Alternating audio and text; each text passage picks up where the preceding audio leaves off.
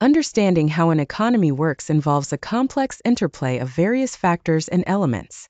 At its core, an economy comprises all activities related to the production, distribution, and consumption of goods and services in a specific area. The economy functions through several critical components, each playing a vital role. The first key component is supply and demand. Supply refers to how much of a product or service is available, while demand refers to how much consumers want to purchase. Prices generally rise when demand exceeds supply and fall when there is more supply than demand.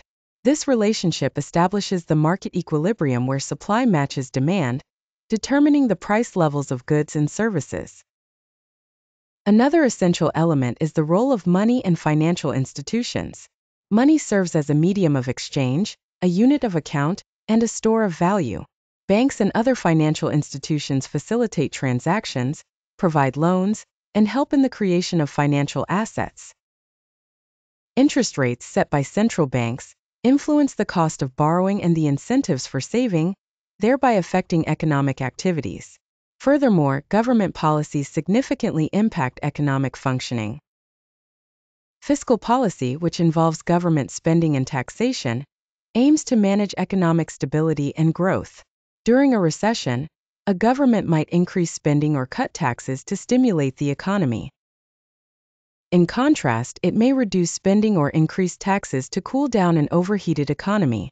Monetary policy, managed by a country's central bank, involves controlling the money supply and interest rates to maintain price stability and achieve low unemployment. International trade also plays a pivotal role in the economy.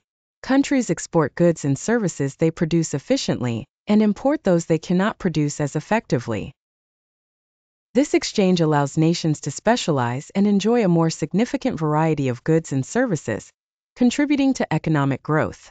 Lastly, economic indicators and data, such as GDP, unemployment rates, and inflation rates, provide insight into the health of an economy. Policymakers and analysts use these metrics to make informed decisions and forecasts. In conclusion, the economy operates through a complex network of supply and demand, financial institutions, government policies, international trade, and economic indicators. These elements interplay to create an ever-changing landscape that affects everyone from individual consumers to large corporations.